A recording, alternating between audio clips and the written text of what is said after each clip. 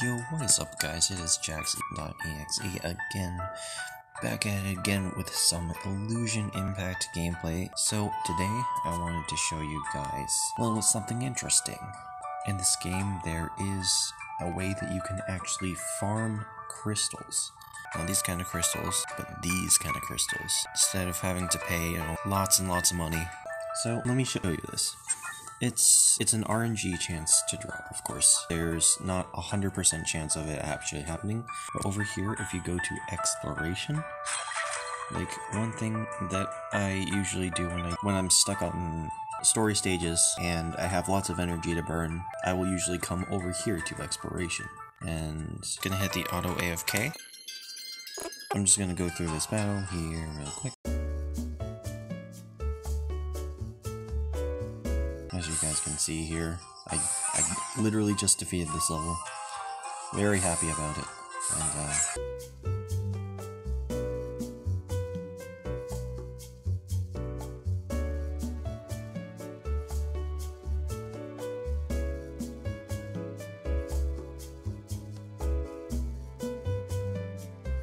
Curious guys, what is your favorite unit that you're using right now?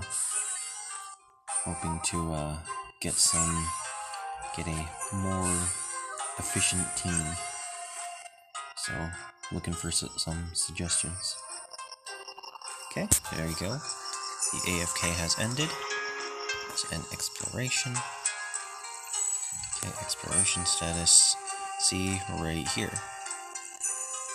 We got ourselves 20 crystal in addition to a whole bunch of other gear, a whole bunch of other resources. I know this is 30 energy. I personally think that it's really worth it to try and farm this. If you have extra energy, you're stuck on stages. If you don't need awakening materials, for example, I definitely recommend try doing this. Like, I am a free-to-play player in this game. I have not spent any money, and I do that, I farm, I get the levels on my units, I'm able to summon. Like, honestly, getting the stars for all my characters it's so important, it's so impactful.